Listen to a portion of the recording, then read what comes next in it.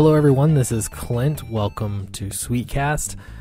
I wanted to talk about the blacklist. It seems like everybody knows that there's a blacklist for comics. If you're involved with COMICSGATE, if you associate with people in COMICSGATE, even if you're just friendly, not even that, even if you just haven't disavowed in a very public way COMICSGATE, you're under scrutiny from really almost every publisher, and it's near impossible for you to get published. So I've been thinking about this because I'm trying to think about the future for my comic, Downcast. I want to publish this book. I'm going to, no matter what, but I wanted to fill out my options. Now, it doesn't matter that, I feel like I'm a reasonable person. It doesn't matter that, I don't call people names on Twitter. I don't write hit pieces on people. I don't, do any kind of hateful activity, I guess, online. It doesn't matter because I agree with COMICSGATE and I associate with people in COMICSGATE. Therefore, publishers won't look at me. Now, the only existing publisher that I know of that has published COMICSGATE creators is Antarctic Press. Now, even with Antarctic, if you all remember, of course you do, Jawbreakers was going to be published by Antarctic Press, which was, your boy Zach, and then that was just too much for people to handle, and so Mark Waid had to interfere, and then that left Zach publishing his book on his own. He had to create his own publishing company. So when you're writing a comic, when you're trying to promote it, you've got all these things that you need to do. Publishing a comic is not easy, especially if you haven't done it before. There's just a lot of little details that a publisher can handle because they've done it before. So I know that Antarctic Press has published at least Rags that I know of. They've officially done that. And oh yeah, Punchline. That's true. That's another one. Those have been associated with COMICSGATE, both of those books, and looks like they've been published and the world didn't explode.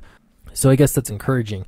But it is really sad that knowing, if I don't, but if I did want to submit a book to Image Comics, even if they liked it, even if I knew all the right people, even if whatever kind of connections I had, I still could not get published because of COMICSGATE.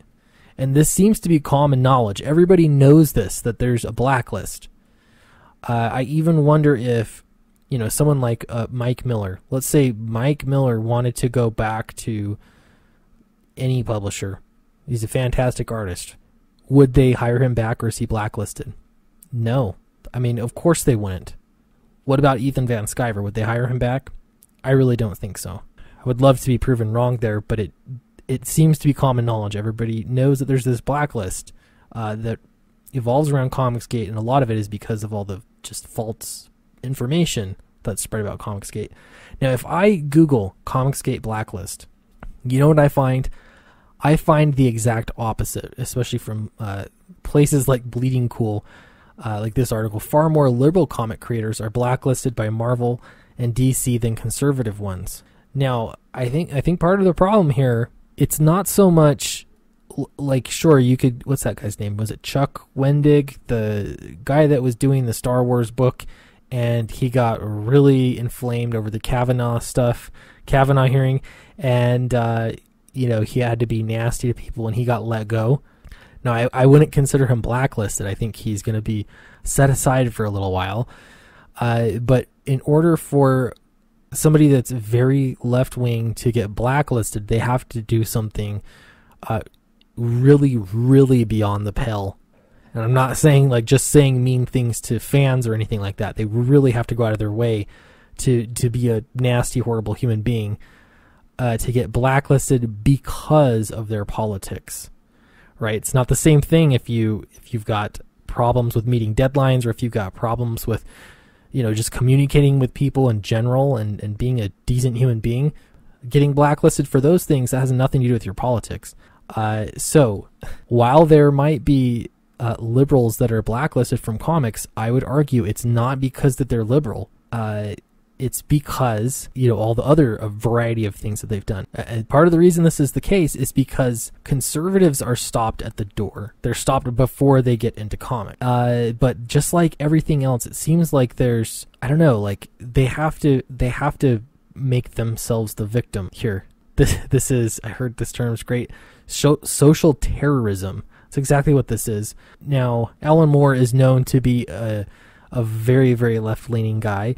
And he says, I've shared this quote before in a past video, he says, "It's always seemed to me that the majority of the comics field, if you had to place them politically, you'd have to say center-right." Okay.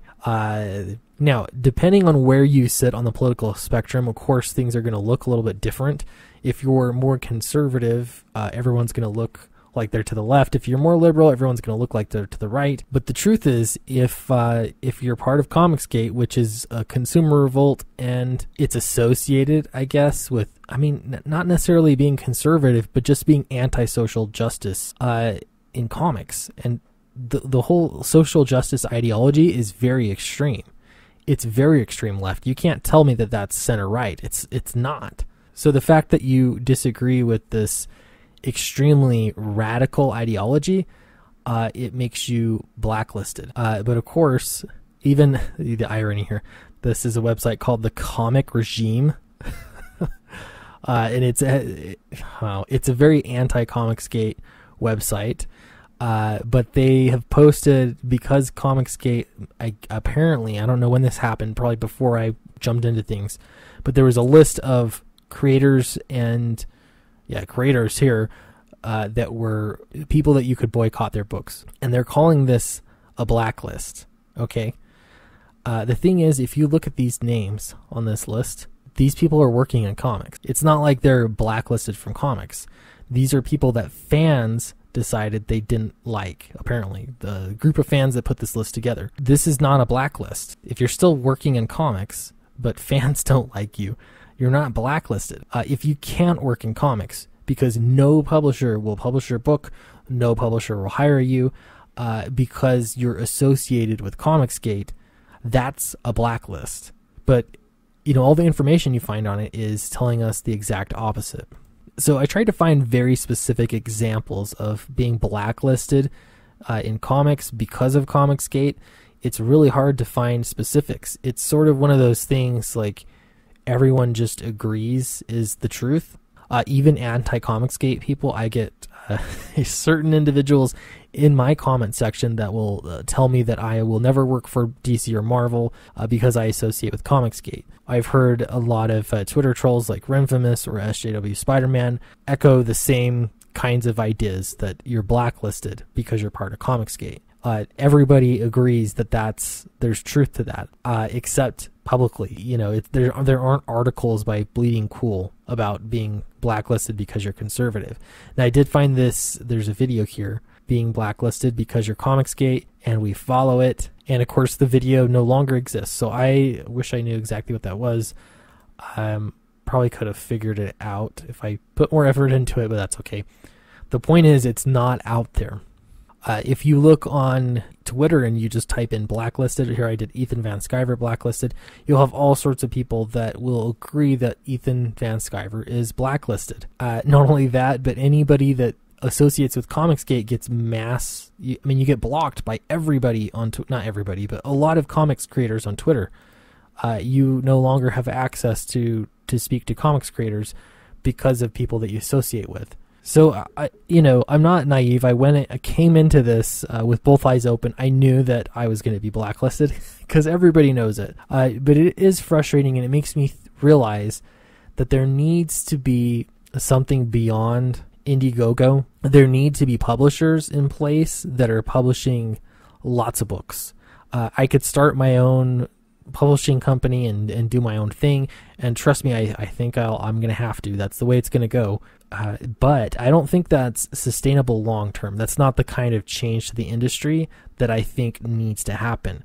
I really, really, really hope that like Splatto Comics is able to pick up and provide more titles more frequently and do really compete with the comics industry. Same thing with All Caps Comics. I hope that it's able to grow and compete with the mainstream industry. And I know there's a lot of other small publishers that have been started by COMICSGATE creators, but right now it's just, I guess we're so early in the stage. I do worry, though, is Indiegogo going to be a place that's going to work long term? I don't know. I hope I'm wrong there. I'm just trying to figure things out, I guess. So I'd love to hear what you think, because I'm planning on doing Indiegogo, even though I feel like there are some limitations to it. I really want to hit it hard and make sure that I do things right and that I can have a successful campaign. And so if you're interested in my comic Downcast, the mailing list has the link in the description below. So join that, please. That'll be great. And I actually, down here, I have a little, I guess this is the log line for the book. I'll read it to you here. And feel free to give me suggestions. I'm not sure that I love exactly how this is written, but I think it does pretty well. When a piece of the sun falls into the hands of underclass siblings, they abuse its power to bring the corrupt government of their floating city to its knees to save their father from death in prison. Downcast is a young adult adventure and feels like Death Note meets Mortal Engines. Kind of fun. I really love the idea. I want to get all these little marketing bits worked out well. But yeah, if this sounds like something that you might be interested in, please do join the mailing list. I promise not to spam you. But I do want to be able to measure how much interest there is in Downcast so I know how to launch successfully. So thank you very much. I'd love to hear all of your thoughts and opinions on this. It's really got me thinking about the Blacklist and what publishing options there are going to be in the near future. So let me know, and I will see you next time.